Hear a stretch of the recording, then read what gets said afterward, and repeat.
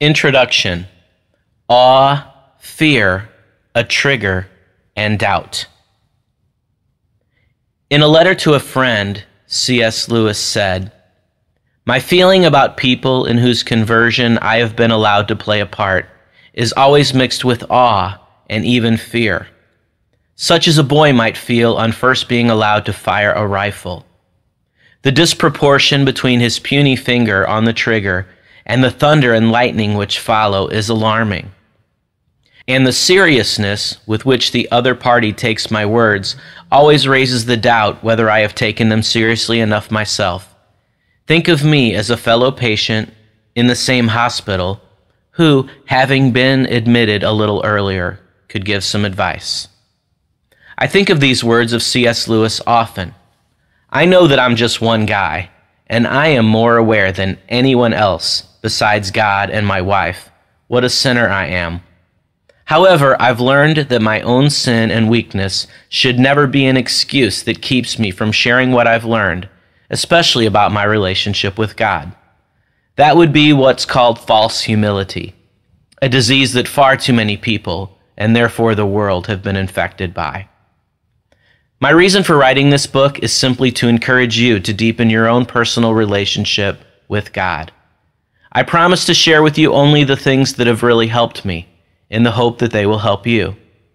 I'm going to stick to the basics, sharing with you the tools I believe will help you stay connected to God, whether you are a beginner in this journey or a veteran. Some things may speak to you at this moment in your life, and some not so much, but you might want to consider rereading this book periodically, since your relationship with God, and mine, is constantly changing and growing, and since different tools will therefore be more helpful than others at different times.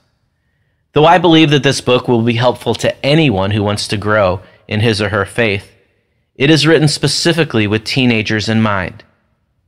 It is for the teenagers I've met and will continue to meet as a youth minister. It's for those I will never meet, but who may happen to pick up the book, and it's for my own children, all of whom are teenagers right now.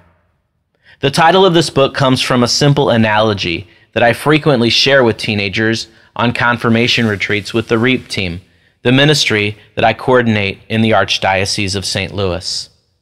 The analogy goes like this. In some ways, we are all like a glass of milk. We're created good, but we have the potential to be more than we already are. The gift of the Holy Spirit is, in some ways, like chocolate syrup.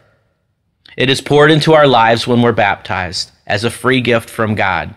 But often it just sits there inactive at the bottom of the glass. All of that power, the power through which the universe was created, is within each one of us, and yet our lives, like the milk, remain unchanged unless the Holy Spirit is stirred up. This stirring up begins when we make a commitment to Jesus, and it continues as we take steps to grow closer to Jesus. And any time we cooperate with God's grace and allow the Holy Spirit to be stirred up in our lives become sweeter. Not always easier, but more and more full with the certain knowledge of how much God loves us and wants to be with us at all times. This concept of stirring it up is not a new idea, by the way, as it's referenced in the Bible. We read in the second letter of Paul to Timothy, "I remind you to stir into flame the gift of God that you have through the imposition of my hands. For God did not give us a spirit of cowardice, but rather of power and love and self-control." For the sake of my analogy, I think it would be fair to paraphrase the scripture passage. I remind you to stir up the Holy Spirit in your life, so that your life may be so much more than boring white milk. Rather, that it will become rich, flavorful chocolate milk. For God wants us to experience the power of His Spirit so that we will not be afraid, but rather be full of power and love and self-control. Again, it is my hope and my prayer that each chapter of this book will give you practical tips for growing closer to Jesus, and therefore will result in the Holy Spirit being more stirred up in your life. Finally, I want to acknowledge that I am indebted to countless saints, living on earth and in heaven, for any wisdom in this book.